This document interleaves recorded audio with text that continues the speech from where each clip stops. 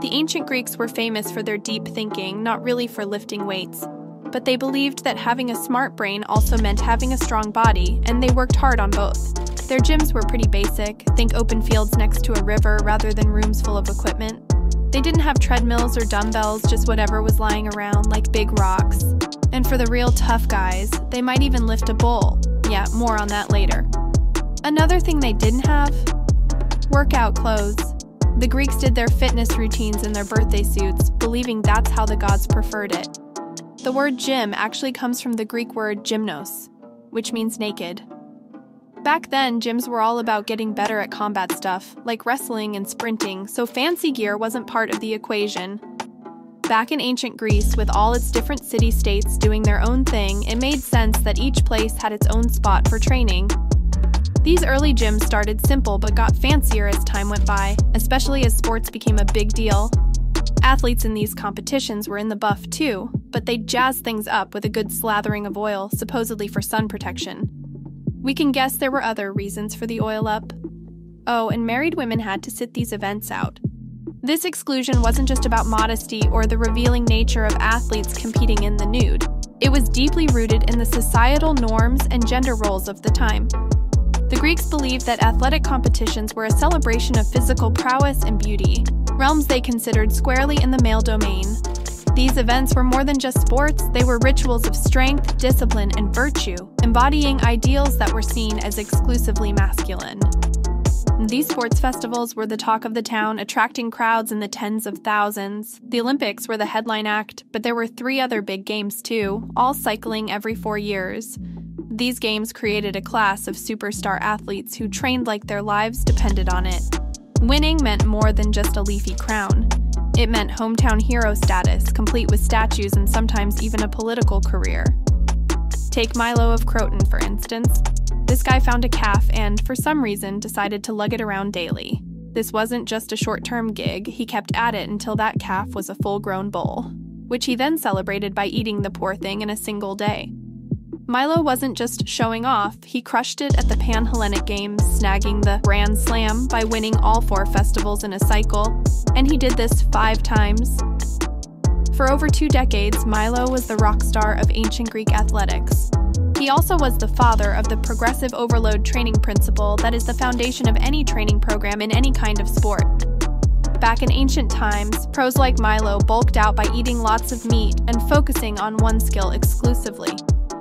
But the average Joe of ancient Greece took a more all-rounder approach at the gym. Being fit wasn't just about looking good, it was about being ready for battle. They weren't trying to be the best at just one thing, because on the battlefield, being a one-trick pony could get you in big trouble. So the young dudes, and they were mostly dudes hitting the gyms, were training to be warriors, needing a good mix of strength, speed, and agility. Being just okay in one area wasn't a deal-breaker, but there were always a few who took it easy, much to the dismay of thinkers like Socrates. One day, Socrates, just chilling outside the gym, spots a young guy strolling by looking like he's never lifted anything heavier than a scroll. Socrates, being Socrates, doesn't miss a beat and starts giving the guy a hard time for not being in shape. The young guy's like, "Chill, Socrates, I'm no Olympian." But Socrates fires back, saying it's everyone's duty to be fit and ready for action. Makes you wonder, though, what Socrates himself was doing hanging around gyms if he was so big on training. Anyways, turns out Greek gyms were the ancient equivalent of a community center. They were all about the mind-body connection, blending fitness with learning. That's why these places weren't just for sweating it out, they became hubs of social life and intellectual debate. In fact, they got so fancy that cities competed to have the most impressive gymnasiums. Even Plato and Aristotle, 2 big-shot thinkers, set up their schools in gyms. Plato was also a wrestler who earned the nickname Plato, meaning broad, derived from his broad shoulders and his wrestling style. He also stressed combining mental acuity with physical strength, claiming, "He who is only an athlete is too crude, too vulgar, too much a savage. He who is a scholar only is too soft, too effeminate. The ideal citizen is the scholar-athlete, the man of thought and the man of action."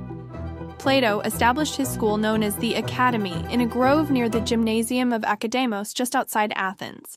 This wasn't just a random location choice, it was a deliberate decision that reflected Plato's belief in the importance of physical fitness as part of a well-rounded education. embodying the Greek ideal of a sound mind in a sound body. Aristotle, Plato's most famous student, later founded his own school, the Lyceum, also near a gymnasium. The Lyceum, much like the Academy, served as a center for learning where intellectual discussions were complemented with physical training. Aristotle took his students on walks as they discussed various topics, believing that movement facilitated thinking and learning. This practice even earned Aristotle and his followers the nickname peripatetics from the Greek word peripatein, meaning to walk about. From their simple start, the Greeks developed a sophisticated training system and gave birth to a type of coach called the paidotries, the OG personal trainers. These folks were the go-to for everything gym-related, from workouts to helping athletes recover and eat right. Their job changed a bit over time, but they stayed key players all the way into the Roman era, even helping to shape the next wave of Athenian warriors. The classical period introduced us to two new kinds of trainers: the Zistarches, who got athletes ready for big competitions like the Olympics, and the Eleipdes, who were basically ancient nutrition gurus. Also, gyms started to get fancy with the addition of baths and changing rooms. Sounds pretty basic now, but back then, these features were a big deal, influencing not just fitness routines but also public life. Based on what's available, the ancient Greeks were savvy about not rushing the training process. Plato mentioned that if someone wanted to get physically stronger, they needed to invest a lot of personal time to figure out which exercises worked best for them. Aristotle chimed in, saying it was crucial for trainers to be hands-on, helping to pinpoint which workouts were best for different body types. They'd also oversee diet plans and offer guidance in various exercises like running and wrestling. As for the science of sports back then, we know from texts attributed to Hippocrates and others that pushing your strength too far could be risky. They believed that hitting your peak strength required a temporary step back to allow the body to refresh and rebuild. This early understanding of muscle building and the necessity of rest days led to the development of what was known as the tetrad routine. Understanding muscle growth and rest was a big deal back then, so their training plans were based on this. Evidence suggests this training regimen was standard during Athens' golden days. Athletes following this program trained on a 4-day rotation. Day 1 focused on intense brief exercises. Day 2 dialed it back, incorporating more mobility work and perhaps some philosophical discussions.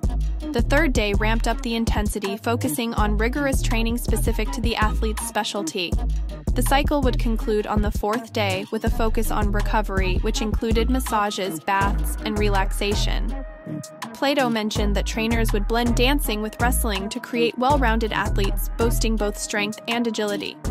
Moreover, the Greeks practiced a variety of exercises including shadow boxing, punching bag drills, running, horseback riding, swimming, and grappling, demonstrating a broad and diverse approach to physical training.